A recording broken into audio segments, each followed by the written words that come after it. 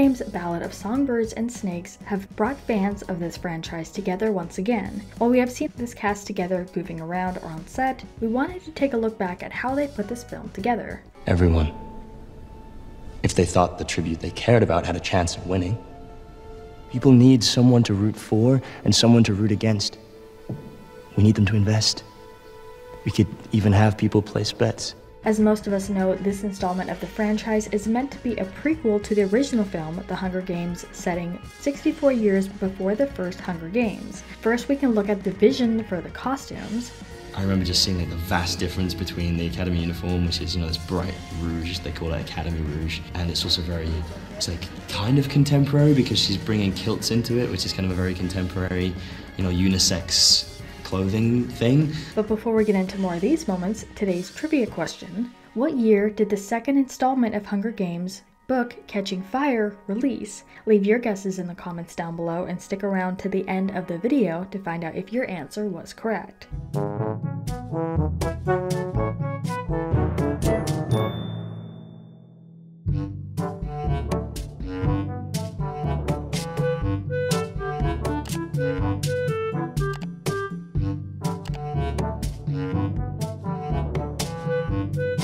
Nina Jacobson once talked about the casting of the project. Anytime that you're casting somebody, like you say, who's related or a younger version, obviously you're going to lope off a whole bunch of people who could be great, but who just don't look like they would ever grow up to be that person, she explained. You go down to the ground from that upswing.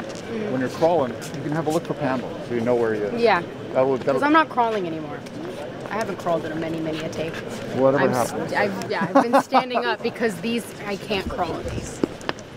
Can't do much in these. You want to put on some runners? Yeah. No, it's okay. She continued on saying, so you have the demands of, can I believe that this young man becomes that older man? On the Lucy Gray front, even though she's not related to anybody, she has to be able to sing to inhabit that performer's personality, but also to convey both the sort of savviness and street smarts of this character.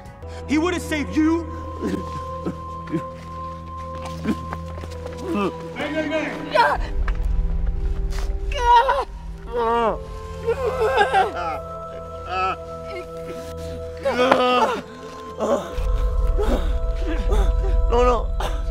Francis Lawrence started being a part of this franchise with Catching Fire and explains the environment of the film even back then and how much potential he has to build off of that. Are you coming to the tree where a necklace of rope side by side with me? Oh, strange things did happen here. There were even talks of something that was added into the film that wasn't in the book as far as the games. These snakes went through a lot of development. As described in the novel, they're described as sort of rainbow colored. We thought, how do we do that? And through various iterations, we ended up arriving at this. The surface quality of the snake's skin has a feature which is called iridescence. With the decision to split Mockingjay into two parts, Lawrence said he regretted doing so because fans gave him a hard time. When asked about whether this film should have been two parts, he revealed that someone had even asked if it should be two parts again. Fortunate that I was welcomed so warmly on this set, and that I got to share this experience with my best friend Josh and my new best friend Tom and Peter Dinklage. My new best friend, Peter Dinklage.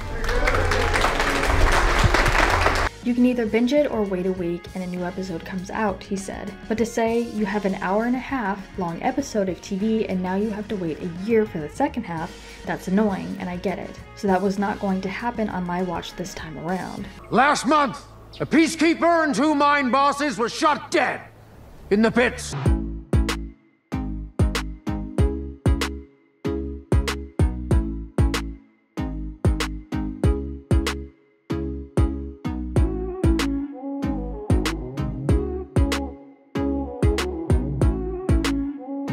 But real quick, make sure you guys check out our Instagram page, linked down in the description. There's a ton of interview moments and memes, so make sure you check it out and give us a follow. Who's the third? What? The person you killed. Coriolanus, he just said he killed 3 people. You get this out. There was Bobbin in the arena in Mayfair, and who's the third? Lucy Gray! I've said, are you trying to kill me? After everything I've done for you? Fans have been wondering if this would be Suzanne Collins' last book of the Hunger Games series, and while she has no current concrete plans for a follow-up movie or book, never say never.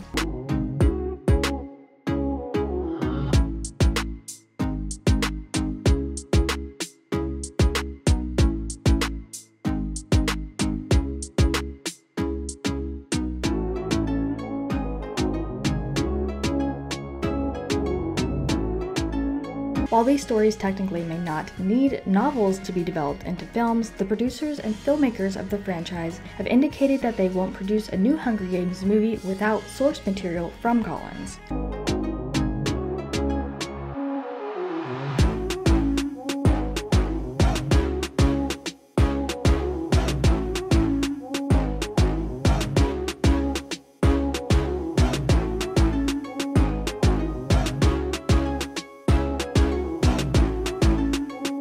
I would never say that it's an impossibility. Lawrence said, I think that Nina and I have both said that we would never do anything that wasn't created by Suzanne. Part of what attracts us is that Suzanne writes when she finds something that she thinks is relevant thematically, and she bases everything on that. One of the biggest technical challenges here is going to be the shots where we see the snakes crawling up the actors' bodies, and particularly Lucy Gray in her iconic dress.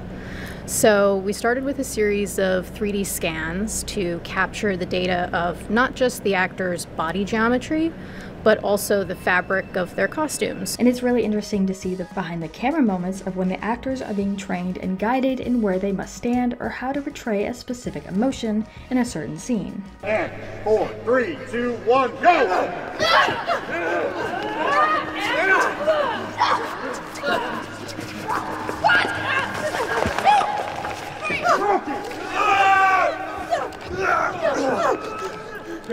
The director of Songbirds and Snakes emphasized the need to have a book from Collins before considering this prospect of adding another film to the franchise. Lawrence said, if Suzanne has another thematic idea that she feels fit into the world of Panem, whether with new people or familiar characters, I'd be interested in being a part of it.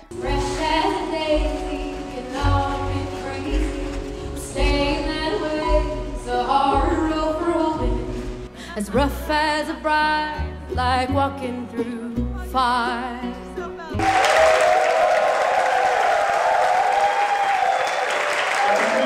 And as far as the answer to our trivia question, the book Hunger Games Catching Fire released in the year 2009.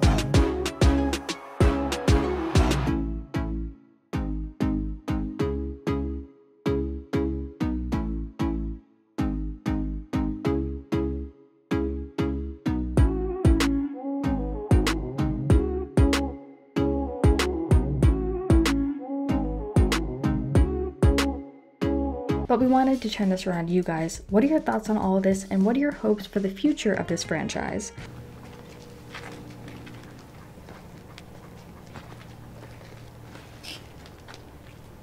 Jessup. I'm not hungry. You think I can't hear your stomach growling, Jessup Diggs?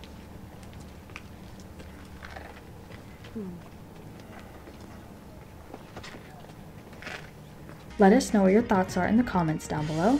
Make sure you're subscribed with notifications on for more videos just like this. That's it for today though. We'll see you all next time with a brand new video. Bye guys. Coral comes in, trident, right, go back this way, Yep. and then again, Right. and then forward fall. Yeah, and then chase her all the way back. So when you scramble back, tell me how you scramble back here. When Yeah, I was sitting up.